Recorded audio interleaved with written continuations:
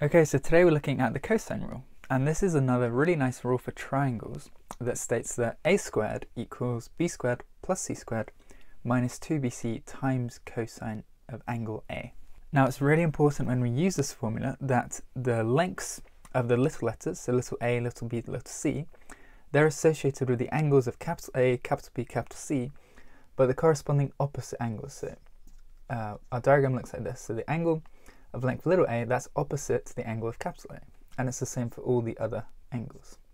So this is really useful because we can use it to find the missing angle if we're given the three sides, because if we know what A, B and C are, we can work out what capital A is. And alternatively, if we have an angle and two sides, say B or C, then we can use it to find the missing side, so find the other one, A. So we're going to look at two examples, one for each of those cases. The first one, I'll sketch the triangle out here. Let's do this problem. This triangle looks something like this. So this angle here is 100 degrees. So we've got one angle and we've got two lengths. So this length here is 6.5 centimeters and the bottom one here is 8.7 centimeters. Now the problem here is to find this missing length, the hypotenuse. So I can call this length B and this one C, and we can call this angle capital A. And then we have everything we need to find the missing length, which is going to be little a. So if we just plug these numbers into the formula, we have a squared. This equals b squared, which is 6.5 squared, plus c squared, which is 8.7 squared, and then minus 2 times b times c, so 6.5 times 8.7 times cosine of a, and this is 100 degrees.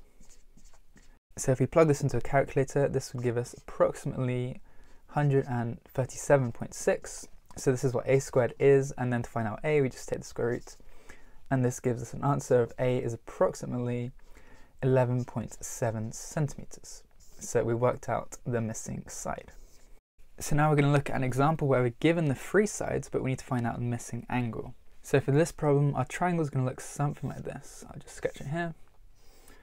And so we're given the three sides, so if this one is 8.2 centimeters, this one is 5.9 centimeters, and the longest one is 10.6 centimeters, then the question is to find out this missing angle here. I'll call it capital A.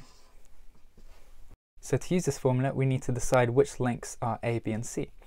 And remember when I talked about it at the start, we said that the angles, capital A, had to be opposite the length of little a. So this tells us that this length is little a. And then the other two sides, it didn't actually matter, so I can call this one B and this one C. And then we can just plug this all into the equation. So we have a squared, which is 10.6 squared. This equals b squared plus c squared, which is 8.2 squared and 5.9 squared. Then minus 2 times b times c, so 2.8 times 5.9, and then times cosine of a. Now a is what we're trying to solve for, so we can just simplify this and rearrange to get everything in terms of cosine of a. So if you do the algebra, you can use a calculator. You're going to get the answer that cosine of a, this is approximately minus 0.107. And then to find a, you just need to invert cosine. So a is cosine to the power of minus 1 of this stuff, minus 0.107. Oh, too many dots there.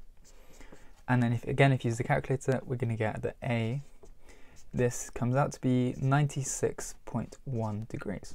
So we worked out the missing angle.